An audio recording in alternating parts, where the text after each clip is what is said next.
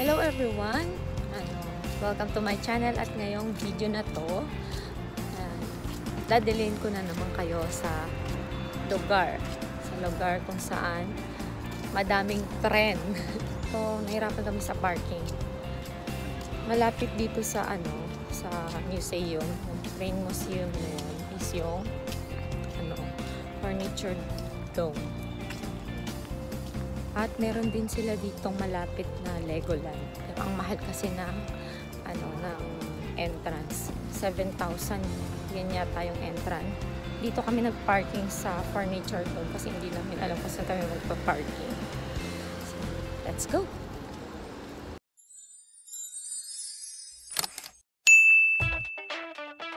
If you know how to ride a train, you can also do that. This museum, owned by Central Japan Railway Company in Nagoya.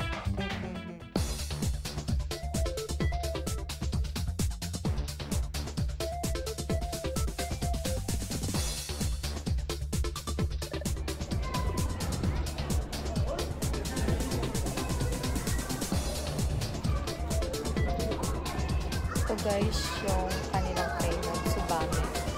Ginawa siya noong 1948. This train is the biggest and the fastest steam locomotive in Japan. It holds the world speed record for the steam locomotive on a narrow gauge. Ito naman guys, yung tinatawag nilang shinkansen. Thanks to this experimental train, a lot of informative data about high-speed railways was obtained. Itong kanilang train, meron po siyang electromagnetic field. This superconducting maglev holds the world speed record for railway. It's levitated by electromagnetic forces. Ang dami nilang mga train dito sa loob. Isa-isahin natin. Dito muna tayo guys sa kanilang lumang tren. Medyo iba siya. Pang military. Leather siya. Tsaka meron siyang net dito para sa kanilang mga baggage.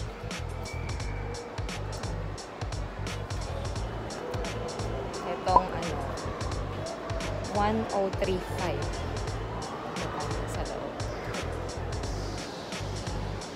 Makikita nyo, ganyan po yung kanilang old model na train. Bawal pong pumasok sa loob, kaya dito lang ako. Ayan, ganito po. Diba? Ang ganda. Ang sosyal.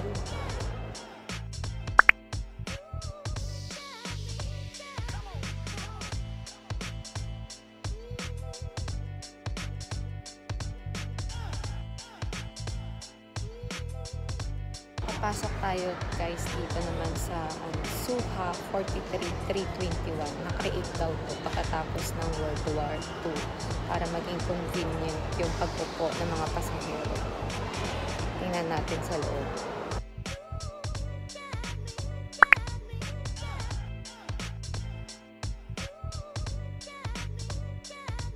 At this time, meron na po silang zinc at saka toilet. Dati po kasi wala yan.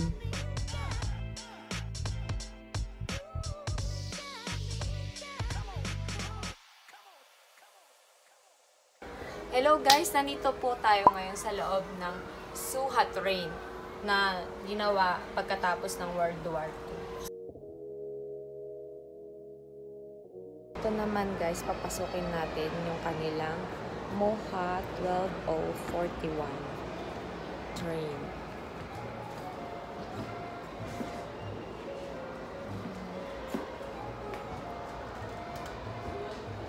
Ito sa loob, iba yung kanilang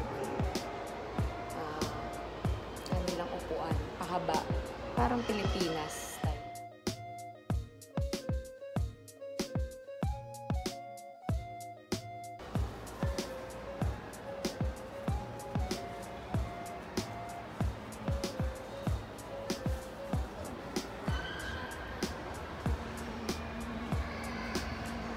Pasok tayo ngayon guys dito sa first shinkansen ng Japan.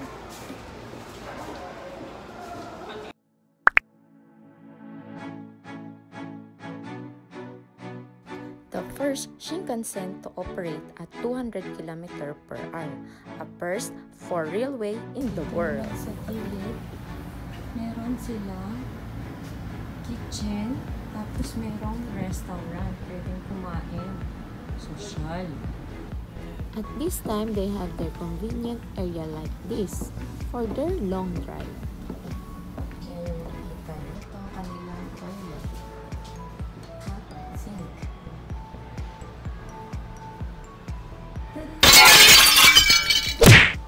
Naman ang kanilang passenger seat.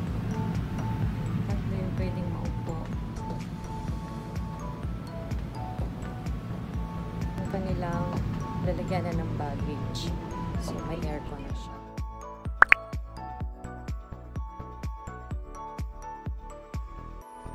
This is the leading car of the prototype series 300, which is the third generation Tokai Shinkansen. Parehas din siya dun sa unang pinuntahan natin. May zinc din siya, may toilet, pang babae at saka lalaki. At meron ding restaurant. May restaurant dito. Parang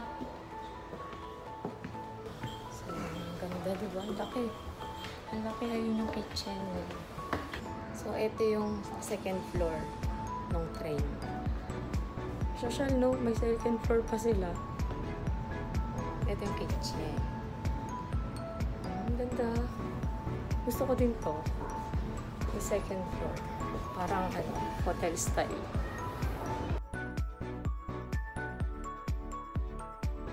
Dito sa area na to, kung saan sila nagtutumpok-tumpukan, pwede dyan mag-take ng pictures.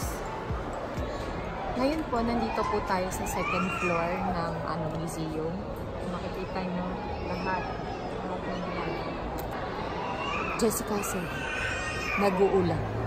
Here inside the second floor, they also have their restaurant. Outside the museum, you can see the souvenir area.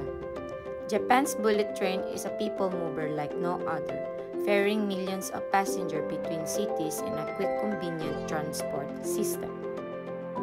Today, Japan is eyeing the next phase in the evolution of railways, magnetically levitated trains or maglev. Uwi na kami. Have to go, guys. Bye!